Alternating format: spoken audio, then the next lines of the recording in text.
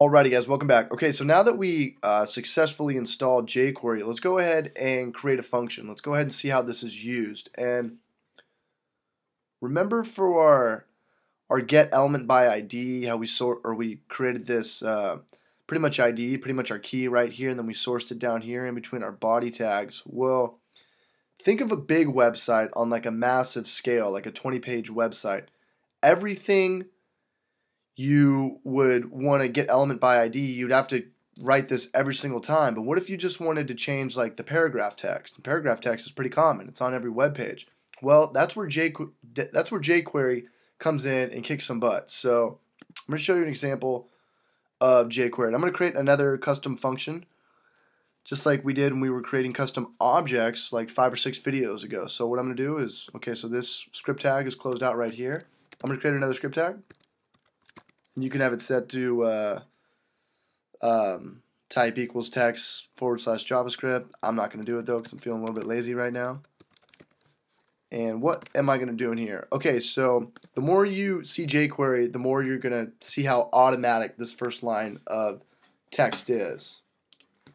So kind of like how you call a variable in PHP, this is how we source jQuery. It's just the money sign. Actually, we could spell it jQuery. I think it's lowercase, like that, but I don't do that. When I use jQuery, I use the money sign. And in here, this is where we write our document. Get out of this, and then we're going to type dot ready function.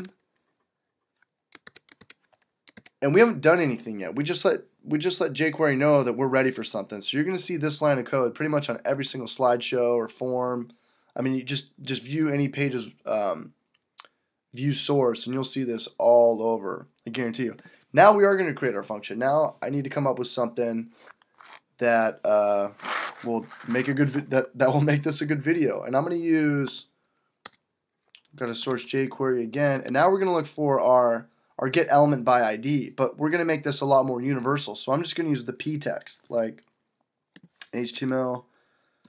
Our p text is welcome to our page, but on a giant web page, you'd have this all over the place. You know, for your main content or your widgets or somewhere in your footer, you'd have a ton of p text. So that's all I'm going to get.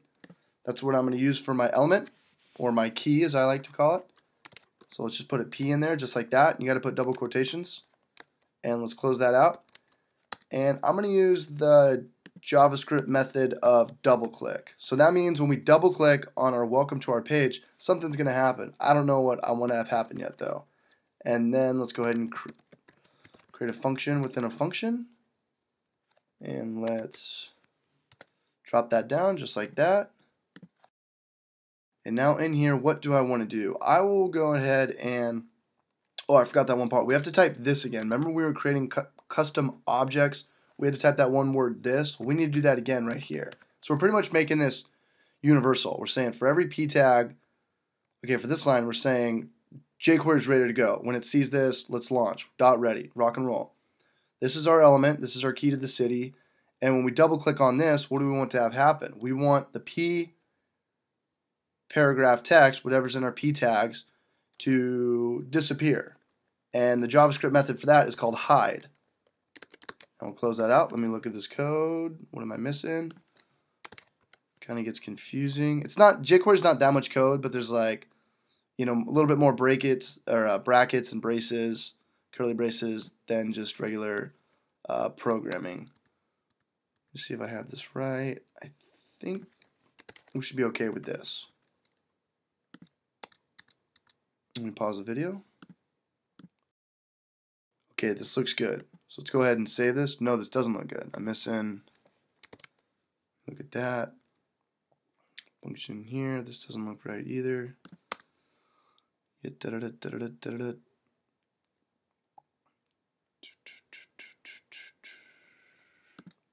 Yeah, because we're closing parentheses are right here and right here.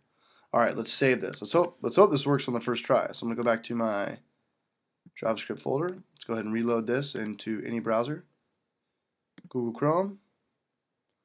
Welcome to our page. So if we double click on this, this should disappear. And it did. Voila. All right, so we successfully called jQuery.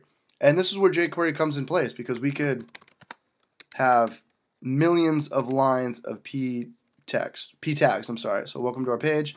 This should disappear. Spelled disappear wrong. Surprise, surprise. This should try again. Appear to. Save that. I'll put a break tag right there. Just like that. Let's go ahead and reload our page. Welcome to our page. Double click that. This should disappear. Double click that.